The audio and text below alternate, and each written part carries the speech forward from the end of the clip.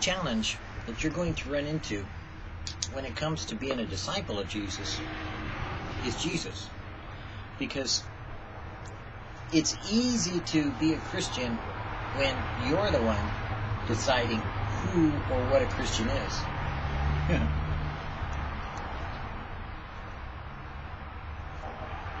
And it all sounds good.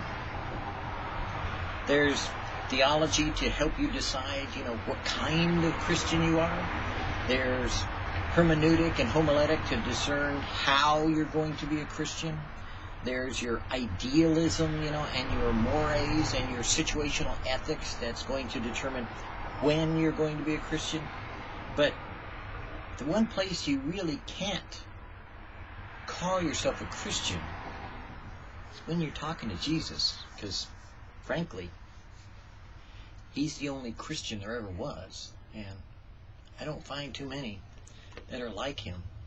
Now, I do know that in history there were lots that were close to him, that followed him and had become his disciples, but you see, they had a different standard in those days for being a Christian than we have now. Now it's a matter of, we're forgiven, and by grace, we're given this propitiation for our sins so that we can now call ourselves Christian and go on with life and do our thing. But Jesus brought to himself all the people and his disciples and gathered them together up on a mountaintop, and then he told them what a Christian would be like.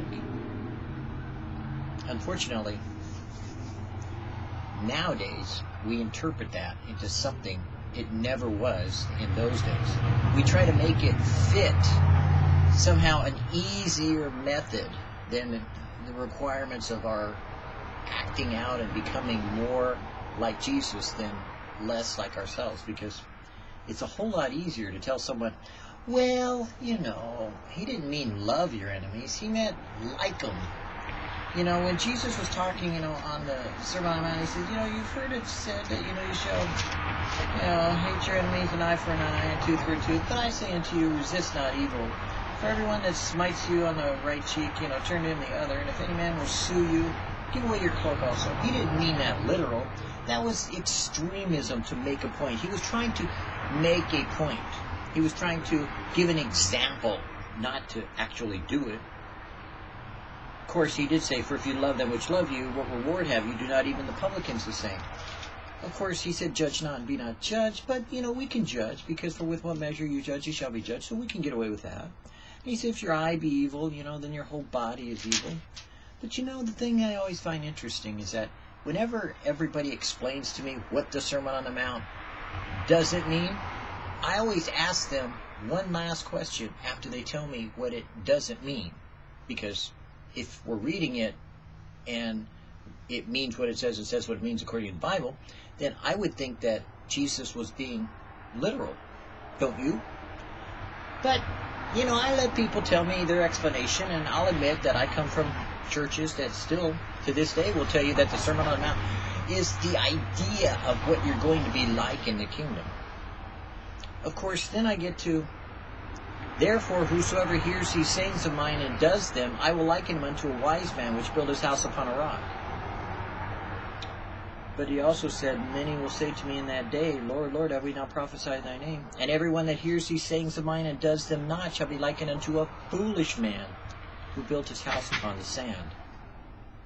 Interesting. Here Jesus is warning people about which way you should live your life. Should you build it upon a rock by doing the sayings of his? Or should you build it upon sand by not doing them? You see, if you interpret them, you're not doing them, are you? That's the problem with being a disciple. You can call yourself a Christian and be a follower.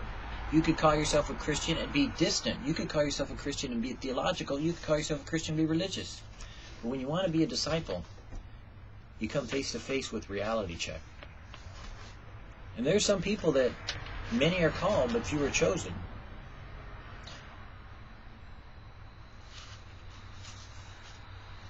Why do I feel like I got the wrong scripture?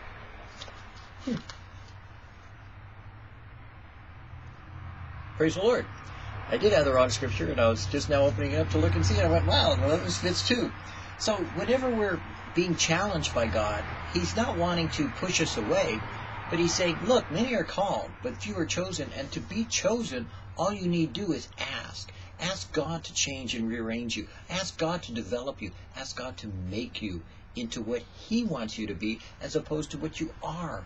Because what you are is distant. You are a sinner saved by grace, and you're very distant. You're a follower as long as you see the miracles and you feel good, and you go to church and you get these little buzz-ons, from worship, and you get the little earbuds, and you can kind of hype yourself up.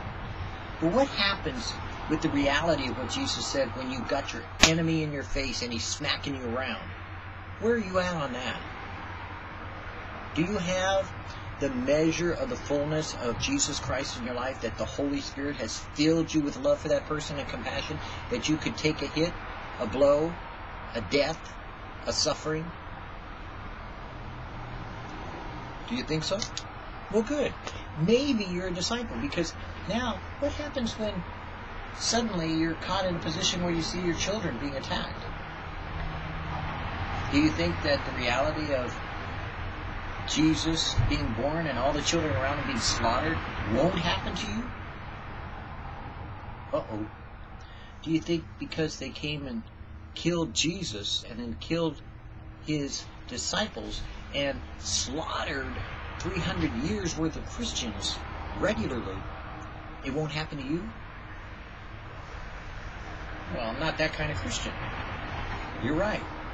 You're not that kind of Christian.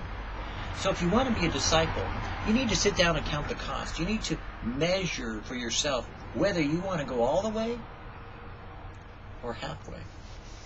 Because you see, a Christian's going to go all the way. They will overcome by the blood of the Lamb, by the word of his testimony, and loving not their lives even unto death. I hope you discover that as you grow. Because as you go through this book that we're discipling on, and as you're becoming a disciple of Jesus, that you're giving your utmost, all that you have for him, you're going to discover that it's going to cost you more than you think. It's not said utmost for just an adjective phrase. Utmost means it's going to require every single thing you've got inside. That it's going to tear your guts apart. It's going to put your wife, your children, and your life on the back burners. And it's going to say to you right now, am I going to walk with God? Am I going to talk with God? Am I going to do God's will? Will I be an Abraham to my generation? Will I be a Paul? Will I be a Peter? The afterwards of the life of power. Whither I go, you cannot follow me now, but you shall follow me afterwards. John 13:36. And when he had spoken this, he said unto him, follow me. 3 years before, Jesus had said, follow me, and Peter had followed easily. Fascination of Jesus was upon him, and he did not need the Holy Spirit to help him to do it.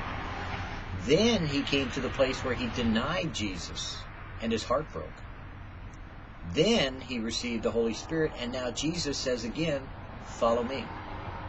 There is no figure in front now saving the Lord Jesus Christ. The first follow me had nothing mystical in it. It was an external following.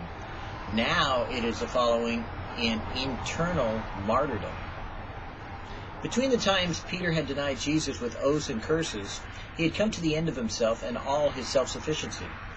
There was not one strand of himself he would ever rely upon again, and in his destitution he was in a fit condition to receive an impartation from the risen Lord. He breathed on them and said unto them, receive you the Holy Ghost.